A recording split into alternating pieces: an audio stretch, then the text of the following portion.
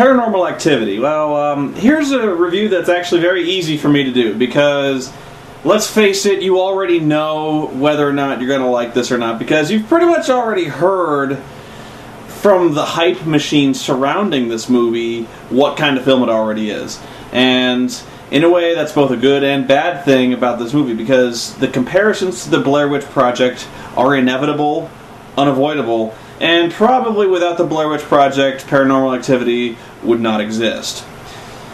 It's the very similar kind of movie wherein it's filmed in a documentary style that purports itself to be real, and very supernatural things happen. It kind of portrays itself as kind of an anti-movie. I kind of liken it to stumbling across some raw footage that you would find on like YouTube or something like that. Although I don't remember seeing anything quite like it on YouTube. I remember looking for some ghost footage that was on a show called Ghost Hunters or something like that, where they would visit a prison, and typically, probably 99.99999% of the time, they don't ever find anything on Ghost Hunters, and that's, I don't know how these guys are still employed. But there is, like, this one time out of a million where they see something, and you were just like, what the fuck was that? And one of those times was they were at a prison, and they see something, like, run towards the camera and run back real fast. You're like, holy shit, what the fuck was that? And you're like, nobody knows what the hell that was. I remember another time I was actually watching on the Sci-Fi Channel, and I saw Miracle of Miracles, this one episode on the Sci-Fi Channel, where something did happen, where they would turn around and there was like something reflected in like a stainless steel refrigerator on the thermal camera, and like apparently that was impossible. And I actually used to watch Ghost Hunters a lot in the background. They never found anything. They were always like, oh, we found EVP, and like if you listen real close, it sounds like Paul is dead, miss him, and they never heard anything. They never do. And of course their first reaction when they see something is to run away, which I thought was really funny. But yeah, movies like this aren't really movies in the sense that they're put forward in such an unusual fashion that there's really two camps of people about it. Like, one who they expect a more traditional type of movie, and they're very disappointed when they don't get any of these elements. It doesn't follow like a standard narrative structure. It doesn't have effects, scares, real actors, must be said. And it doesn't have music and things like that. And a lot of people who go to these movies and they are horrified by what they see. I mean, they are sucked into this movie like nothing else, because they're able to suspend their disbelief, and very simple things, almost you'd call them beyond simple cliches, that when used by themselves are far more effective, I find, than millions and millions of dollars thrown into computer-generated special effects. And I'll just tell you right now, I love this movie for the same reason that I loved the Blair Witch Project, which already alienates me among many of you, because a lot of you saw that movie and were like, nothing happens in that movie. You don't see anything in that movie. And you're right. You don't see anything in that movie, and that's why it's so scary. That's why it's really good. Now, I will admit that when you watch movies like Paranormal Activity and the Blair Witch Project at home, it's going to be much more boring, because I think a lot of this is there's a huge factor of watching this in a theater with other people who are also being scared, and coincidentally the screen is much bigger. You're kind of leaning forward in your seat to see things on the screen. When you're at home, it's a much safer environment. You're familiar. The lights are brighter. The sound hookup in the theater is traditionally much better. So when it comes to the sound design and the darkness, I find the theater environment is much more suitable to this kind of movie. In fact, I would say Paranormal Activity might be virtually worthless not seeing it in a theater. I remember kind of rolling my eyes at the footage of the people in the theaters, like they didn't show any of the movie. They showed the reactions of people to the movie, and I was kind of like, that looks staged. And you know, it probably was staged, but they were like, ah! But believe it or not, when I was at the theater, the crowd was game for this kind of thing. They were scared. They were reacting to the shit going on the screen. They were scared. And, I mean, they were laughing about it, but it was that kind of nervous laughter where they were really engaged in the movie. And that, my friends, is rare. To see that kind of involvement, that kind of engagement in the story and what's going on the screen, and that is magic, okay? Filmmakers live and die, fucking kill themselves, wishing people would get that engaged in their movies. And when that happens, that's magic, okay? And Paranormal Activity is that kind of movie, but if you're kind of a stick in the mud, and you're not going to allow yourself to suspend your disbelief, if you're going to say, like, this is low budget, it's crap, there's no, like, it's not the kind of movies that I like to movie, this is not a horror movie, you don't see anything, I can't convince you. If you thought Blair Witch was boring, I think this is boring. And I'm going to come across as something of a film snob here, but the reason I like this movie so much is because... and then movies like the Blair Witch and stuff like that is because horror movies, as you know them, are shit. Have been shit, have always been shit, and will always be shit. Because none of you, and virtually no filmmakers, know what horror movies are. There's a great, huge distinction between a horror movie, as you know it, and a scary movie, as I would define by being something like Paranormal Activity like that. A scary movie is something that actually provokes the reaction of fear in you, like where you are actually concerned and fearful of what you might see on screen coming up next. I'll try to explain. Fear is provoked by, like, a scary movie happens when you are... It plays on real, legitimate human fears. Okay? And even horror movie classics, such as Friday the 13th, Nightmare on Elm Street, anything with kind of a standard slasher in it, none of those are, were, ever will be scary. Because... at some point, maybe the originals you might consider to be kind of scary because it played on fear of, like, you know, you being at summer camp and some crazy guy killing you and stuff like that. Maybe you might have had that kind of fear. I think in that regard, the best slasher was really Halloween, the original Halloween, because, again, playing on the unknown, you know, a lot of girls who are babysitting and still babysit have a legitimate fear of being alone in the house when somebody kicks in the door and just wants to fucking kill you. When it starts to become a slasher movie, though, when it starts to play on those tropes, it's really just a cartoon. You know, a highlight reel of gore effects and stuff like that. And it's not scary. Movies that people might say horror has had a resurgence when it comes to the so-called torture porn. And I find those are more effective than most of the standard slasher movies, but only in the sense that it draws on a legitimate human emotion, not fear, but revulsion.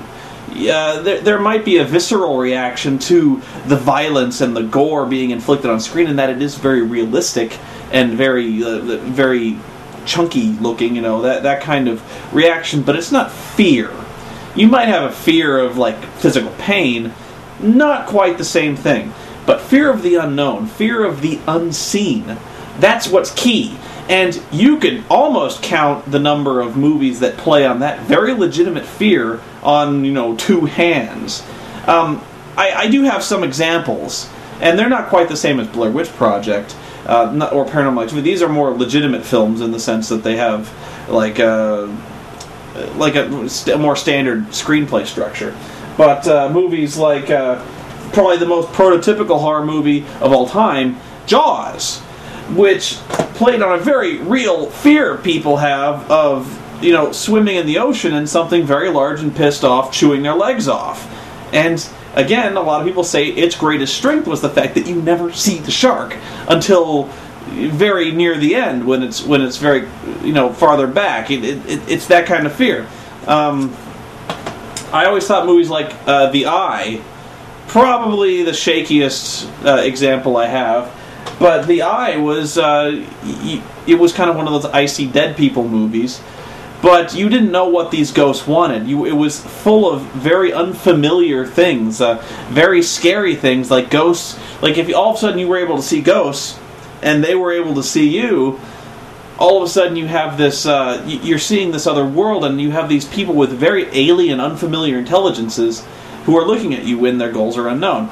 The Exorcist, William Friedkin's movies, films like that. In fact, you might also argue that Exorcist is very familiar in terms of if you took The Exorcist and made it a documentary, you might consider it something like Paranormal Activity. And that's not a spoiler, by the way. Don't worry about it. But films like that are exceedingly rare, where you find the simple act of walking into a room draws fearful reactions from people. Like, people will legitimately say, please don't go in that room, please don't go. Or you'll see a curtain blowing in the wind, and people will be like, do not push that curtain aside. You don't want to see what's beyond that curtain. Very remarkable that a movie will breed a real terror of something you don't even know what it is, and it's fucking with you, and you don't know if it wants to kill you or take you over or just make you fearful.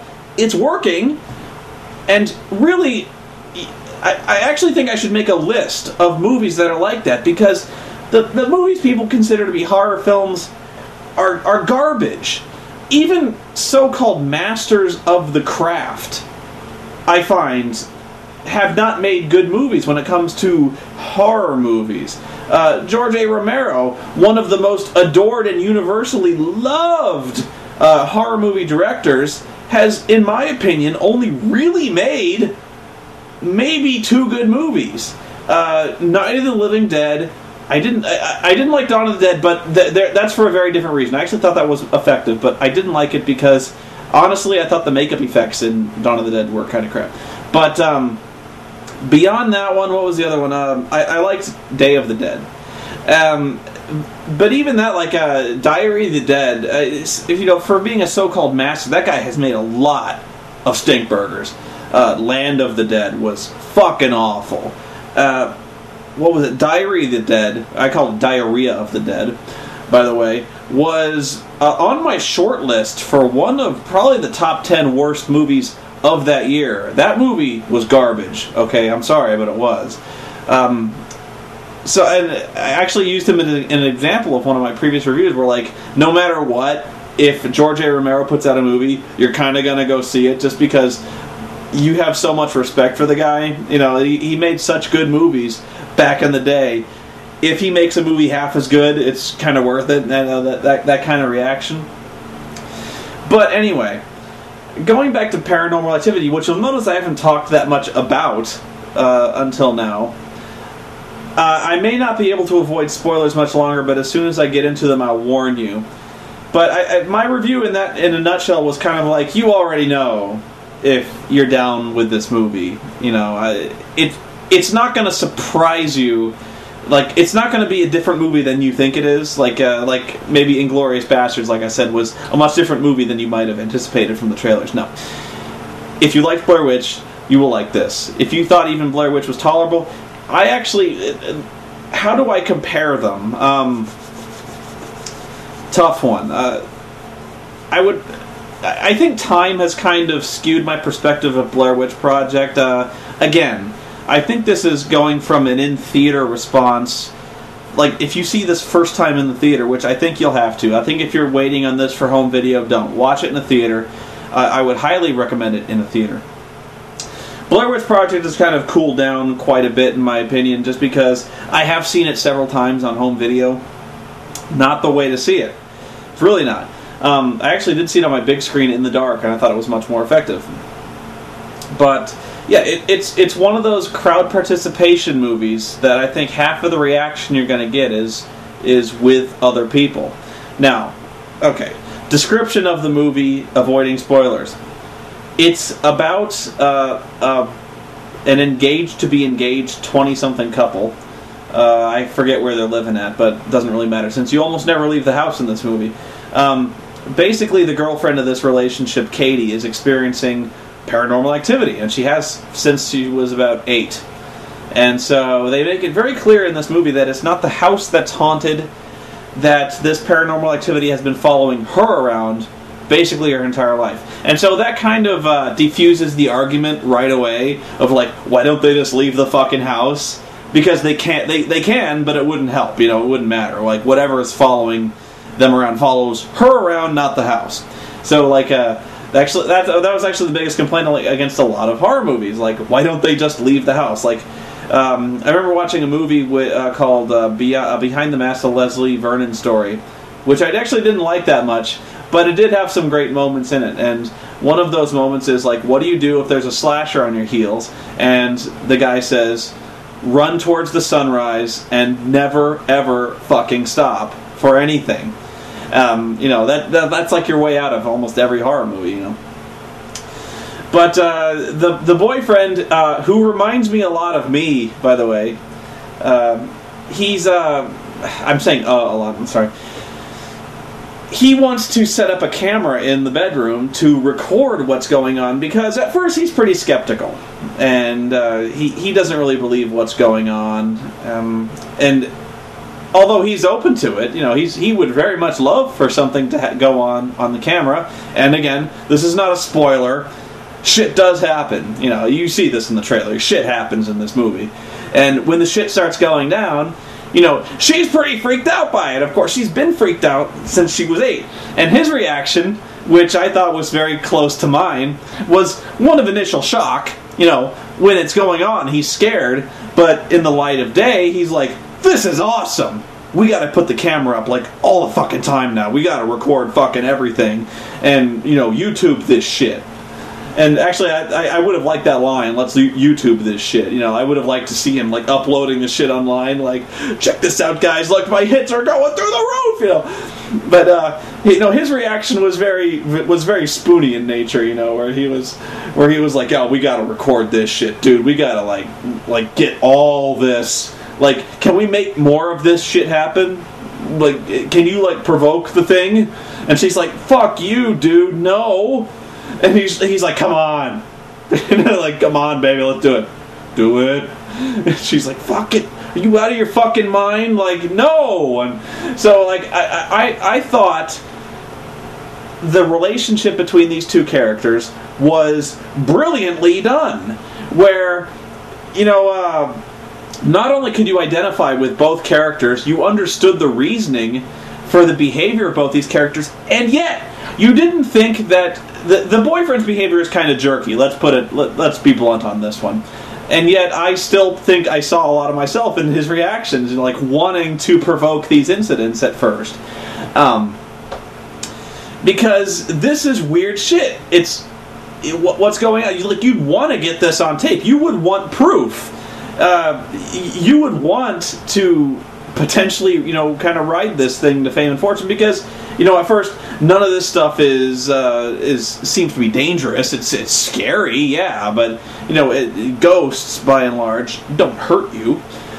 So, and you can totally understand her reaction to where she's just like, please, can we not piss whatever the hell this thing is off and not fucking provoke it? Let's just play this cool, like, it's left me alone, by and large, and all of a sudden you're changing things. And he's like, oh, let's, so she's calling psychics over and stuff like that. And but yeah, he really should have tried to play ball and kind of appease her fears and stuff like that. But you get why he doesn't, and so it's that legitimacy of these characters and the fact that you genuinely like them that you buy into the horror of it all. I think the greatest failure of so many horror movies is that, and in fact the most confusing aspect of so many horror movies is that you're cheering for the killer. And don't even argue with me on that. It's because in almost every horror movie you ever watched, you are meant to cheer for the killer. Because what do? They, in like Friday the 13th, like the Freddy versus Jason was one of the worst examples of that. the deaths that are inflicted upon these characters are usually a comeuppance. They're punishment for bad deeds, bad behaviors, various bad things that are done. So, especially with more recent horror movies, these characters are so loathsome, unlikable, annoying. Like, especially Friday the 13th movies, they are downright annoying, and you are begging for Jason to go kill these guys. That's not horror. That's not scary. Never. I can't imagine how anyone would confuse those two emotions. Like when Jason kills a guy, you're like, well, good. You're not like, oh my god, I can't watch this. You're just like, good, glad he's fucking dead. Horror is when like you have people you genuinely like, or at least have some emotional investment in, and all of a sudden bad things are happening to them, and you feel bad for them. I think Paranormal Activity succeeds spectacularly in that regard, in that you are afraid for them. You identify with them. You don't want them to die. Now, you're excited as things are happening, but at the same time, you want them to overcome these things. Do you understand what I'm saying? And so when the stuff starts happening, and I will get into spoilers now, and these are mild spoilers. I think most critics... I actually did look at a few reviews before I went, but I avoided most of the spoilers. But I did read them when I got home a little bit. It turns out that it's not really... Or at least... They don't really tell you what it is. They make their best guess. And they kind of come across... They finally settle on the fact that they think that it's a demon. It's not so much a ghost, because... The psychic is very clear on this thing. He says, like, yeah, look, a ghost has human emotions. It was once a person. A demon wants to cause fear and pain and suffering and things like that. And this is the kind of thing that is probably, like, haunting you. Like, it's come for you. And so the guy is like, well, can we talk to it? Can we try to negotiate with it? And can we give it what it wants? And the guy's like, fuck, no, why would you want to do that? It's a fucking demon, like... he doesn't say quite those words, but he's like, you don't want to open a dialogue with this fucking thing. You don't want to invite it in your fucking house. And you don't want to give it what it wants, because what it wants is one of you. Because it's been following Katie her whole life. Clearly, it wants her. And so all of a sudden, it was very effective, I thought, that whole development, because... they made it very clear that this is not something that is easily overcome. Its motives are either hopelessly complex or dreadfully simple, if that makes sense. So when they start videotaping this thing, there's this kind of there's an increasing pall of dread over the film, where yeah, they're proving that this thing is somewhat legitimate, or not somewhat, very legitimate. And they're doing these tests to make sure that they're not losing their minds and things like that. So they get proof, but they're at the same time like, what do they do? Like, they can't. They're trying to figure this out, but they can't. You know, even if they figure it out, what do they do about it? They can't fight this thing. It's like, and that's again why it's so horrific, is because you're hoping they find some way to drive it away, whatever it is, but you know that they probably can't and won't. There's no escape from it, and that was very effective. Weaknesses of this film. There were a number of number of weaknesses that I thought were apparent in this film, but at the same time, I'm not sure how I would fix them, because I think a lot of the weaknesses that come across in the film kind of give it its legitimacy as a non-movie. It gives it legitimacy as kind of being raw footage. You know, like you're watching an unpolished product. You know, somebody like me taking documentary footage of something that would be happening to me, and it doesn't seem rehearsed. It doesn't seem that it's staged. it seems a little more realistic in that sense. And by that I mean it does dwell a little too long on their arguments on whether or not they should be recording or should not be recording, what tests they should be running, whether or not they should call the demonologist, whether or not they should call the psychic back. There's a little bit too much arguing that goes on about that, but at the same time, you still buy it. You know, you still buy that these guys are kind of going back and forth on these issues quite a lot because, let's face it, it's at the forefront of their minds.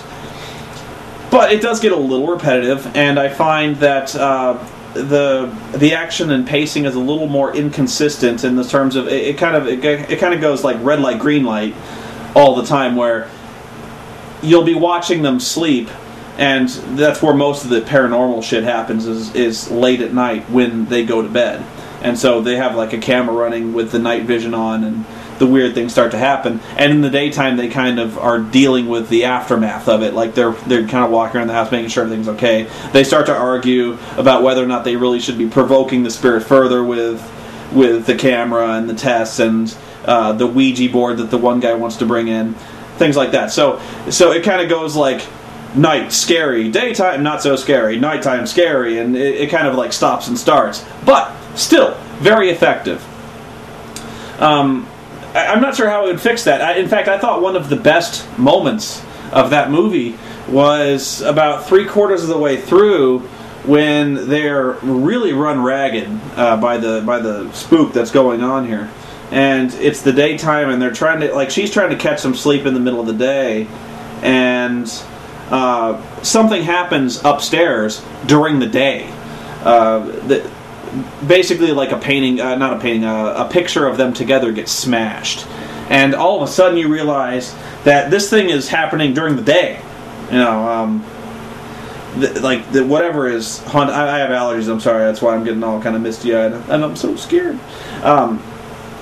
What happens is, like, you start to realize that all bets are off when it comes to this ghost thing. Like, it's coming through during the day. Like before, you were like, this stuff is going on at night. You know, as long as we kind of brace ourselves for when the sun goes down, at least it's predictable. You know, like they're not equipped to deal with this thing, but as long as it occurs between the hours of like 12 p.m. and 4 a.m., there's kind of a window that they can deal with this. All of a sudden, like noon, you know, this fucking picture on the wall gets smashed and like clawed to shit, and they're like, oh Jesus, like what the fuck we do now? Like this is coming through all the time now, and like I thought that was a very dreadful moment in this, like dreadful in a good way, where all of a sudden, like, you thought you kind of understood the rules here, you know, when it's nighttime, scary shit happens. No, daytime, it doesn't fucking care. Like, it's gonna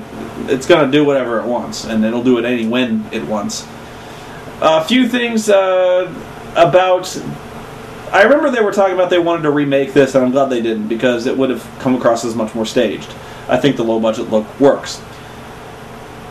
That said, they kind of rely a lot on the fact that footsteps in the night are scary, and they are, because in fact I think that's almost the primary scare pretty much through the entire movie is late at night they're asleep and you hear footsteps. You hear them coming up the stairs, you hear them in the hallway, you hear them in the room, and it's one trick, but man, it works. I would have liked to have seen them shake it up a little bit, but at the same time, I don't know if they should have. Because, again, if you start getting weird, if you start really getting creative, changing it up a bit, it starts to seem kind of staged. You really start to dread those footsteps. You really start to be afraid when you hear the footstep sounds coming, and you hear it a lot. But every time it happens, you know shit is going down. If all of a sudden it was doing like the Freddy Krueger like nails on the wall thing, if all of a sudden you started hearing like children giggling or a deathly wind or wolves howling, you'd be like, oh please, are we really doing this? But you know, that footstep sound, it sounds like cloven fucking hooves or something like that, and you're like, Jesus fucking Christ, what is coming through the fucking door? Like, it really is terrifying. trying to think what else. I think many people might have a problem with the ending, and I'm still kind of turning that one over in my head about whether or not I like the ending. And I won't spoil what the ending is, because if you've come this far, you probably still haven't seen the movie. You're probably willing to ride it out. But I won't tell what happens. But it kind of there's a money shot to put a name on it. Blair Witch Project had that as well, where it had a money shot. And if you know what that was, and if you haven't seen it by now, just go turn the video off, fucking watch Blair Witch Project. The money shot of Blair Witch Project was when Heather comes down the stairs and turns around, and you see the dude standing in the corner, just like in the urban myth about the kid who was forced to stand in the corner while the other kids were killed. That was fucking amazing. Like, the whole movie was built around that one 0.75 second shot, and it was so good that it was amazing. I think the money shot, maybe they were a little too focused on getting this money shot for Paranormal Activity, that you might consider that it kind of cheapens what happens that's been earned, so that's been built up so slowly, and it's like a pot boiler that you never really want it to blow. You know, it's almost bad when you finally are confronted with the truth of what's going on. Let's put it that way. It's kind of I actually almost basically called what the final shot would be, and it was exciting when it happened, but I almost hate it when I'm right when it comes to movies like that. I really liked it though, and I'm not sure if I would have done anything differently, because again, it probably wouldn't have worked as well. I would have liked to have... Here's what I'm kind of turning around in my head, whether or not I would have liked to have seen this or not. Like I said, the scares were very basic, effective, but basic. And what I really would have liked to have seen was, at some point, just all hell fucking breaks loose. Like, there's a few points where you can hear, like, screaming and like smashing shit into walls, and like they think like furniture's being thrown around, and you hear this stuff going on. Like you see a chandelier swinging back and forth, and I almost would have liked to have seen. You remember in Exorcist when basically like the war is on, like this fight is on, and the bed is floating up, and she is puking all over the place. Like, we're not even playing anymore. Like, there's fucking horns on the girl. She's like, her eyes are rolling back in her head, and she's like, ah! And like she's jamming a crucifix in her snatch, and you're like, Jesus fucking Christ, this is out of her fucking mind. And I almost would have liked to have seen just like 5 minutes of like them just sitting up in bed, and like windows blowing out, books flying off the shelves, the bed slamming against the ceiling, people getting thrown left and right, like fucking pentagrams like appearing, cats tearing their faces off, and like just and things like that. And again, like again, this is why I'm not making this movie. But yeah, you can almost buy that happening in this movie, and it doesn't. But I almost can't decide. Like, I would have liked to have seen like an option, like maybe just like a deleted scene, like alternate ending, where like just hell opens and like all this slow burn just culminates in like a fucking volcano of hellish paranormal activity. Just as like some just orgasmic payoff, cataclysmic event to pay this thing off, because you almost feel like it's coming, like this ghost is just playing, you know, whatever it is. It's just kind of, it's like just it's not even really trying, you know, it's just fucking with him at this point, you know. And just at some point, you know, they're like, all right, just what do you got, ghost? Like, what do you got? It shows them what it's got, you know, like, anyway. But that doesn't happen. Yeah, so big spoiler, but I think some people might have an issue with the ending in that regard, where they either thought it might have been too much or far too little. I think what was frustrating to me was the sense that we never really got any answers. That we assume it's kind of a demon, but what did it really want? What is it? What it was its objective? Why did it haunt this woman for her entire life? What was its goal? And again, maybe that's why it's so effective, because we don't know, and we will never know. And that notion that we will never know is what makes it so effective and scary. Fear of the unseen. Fear of the unknown. Oh, another really scary movie, another Spielberg movie, actually. Spielberg does this very well, I find. I have a lot of respect for the Spielbergster. Less now than in the past, but not respect, but I haven't liked his movies recently as much as I did in the past. But back in the day, he was really good at letting your imagination do a lot of the work. Movies like Jaws, movies like Close Encounters of the Third Kind, which, and if you've been paying attention to previews, you'll notice that there's a movie called The Fourth Kind that's coming up, which will draw instant comparisons to Close Encounters of the Third Kind. Again, if that's a movie you haven't seen, you deserve to see that. You owe it to yourself to see that movie, because I wouldn't call it a horror movie, but there is a lot of tension, a lot of dread, and uncertainty, and it is a fearsome fucking movie to watch sometimes. I think it kind of got probably unfairly summarized into a few little sound bites, that movie. But if you've never even heard of it, check it out. Like, old Spielberg stuff was really, really good. That movie is, I think, underseen, overlooked. Probably that's underseen, overlooked. I'm trying to think of other movies that I would recommend to you guys, just in terms of a horror. Oh, I know. Another movie that, another reason I find that scary movies and disaster movies, people seem to think disaster movies are scary, and they're not. And you wonder why that is.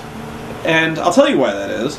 Movies like Independence Day, or most of these super disaster movies like The Day After Tomorrow. Most famously coming up is the movie 2012. And that movie is going to be terrible. And I'll tell you why it's going to be terrible, is because you don't believe it. You don't buy what's going on. You're not scared of what's going on.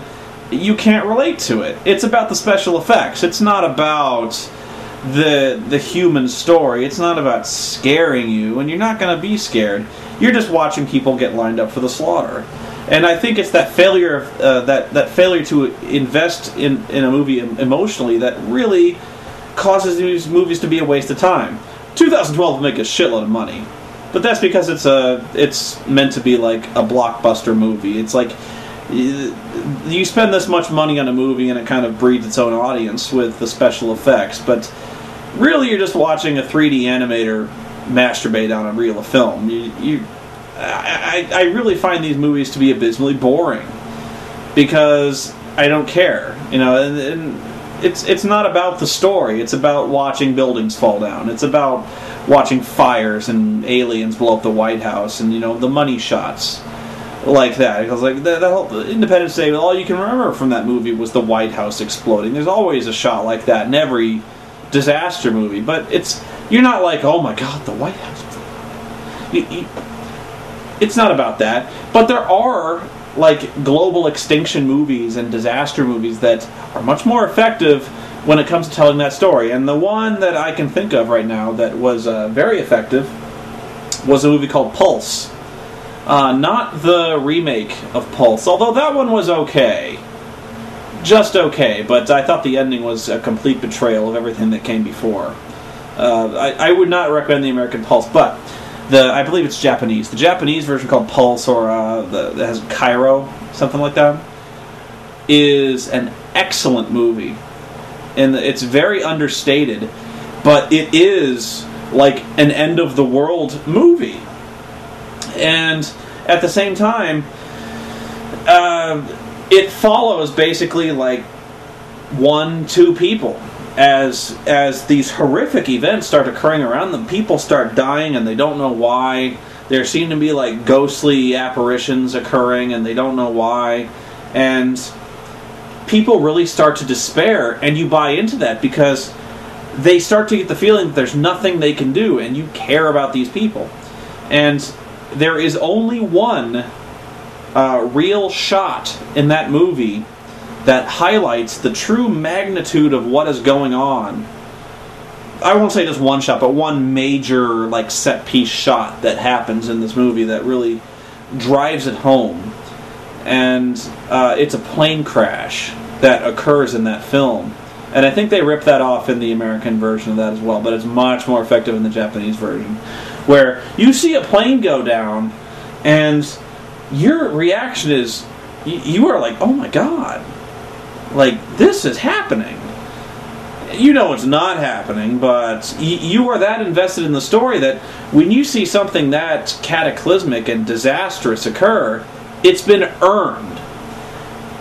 And you can't just... It cheapens the effect. Like, when you see something that... When you know, I hate to raise the specter of 9/11, but, you know, that was a building. You know, that was full of people. And there are a few things more horrific than that. And so when you start doing things like The Day After Tomorrow, when you show like a typhoon just like freezing a city over, it cheapens it. It really, you don't have an idea of the magnitude and scale, nor do you really believe that any of the characters do, and it's cheap. It's ineffective, and you're not really believing the fact that there's any kind of human loss or a death toll or anything like that. And so I think that's really vital, that when you show something tragic or disastrous or horrific on screen, that it's been earned.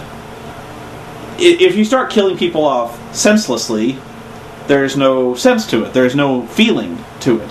And at the same time, it's boring. So I've been going on a long time about this, but I think it's important that that I kind of explain my stance on what is and is not scary in movies, and perhaps in real life as well, and where I come from when I say a movie is not a good horror movie, or what is and is not scary. Now, you can easily disagree. In fact, I encourage you to disagree, because, you know, I know I just ripped on Romero hardcore, and I know I just made some fucking blood enemies doing that. But I'll try to explain that one. In movies like Night of the Living Dead and Day of the Dead, which I found to be probably... I think a lot of people don't like that one, but you start to care legitimately about the characters in that film. Night of the Living Dead is based around, like, was it 3-4 people? And it never leaves that house, and you get to know them, you get to like them and care about them. And if you don't like them, you at least are familiar with them. You know, you feel like you know them. And so when they're gone, you feel a legitimate sense of loss. There is a real feeling of solitude, of isolation, of being overwhelmed by what's going on outside. When you start to play it for laughs, when you start to cheapen it with gore, when you start really trying to get too stylistic and make too much of a political statement or a sociological statement, like I think he did too much with Dawn of the Dead, I think you start to lose focus of the emotional core of the movie. So that's where I'm trying to come from. I think he did do a very effective job in those two movies, but in many of his movies, he tries way too hard to carry like a message, which comes across as very heavy-handed when it's not necessary.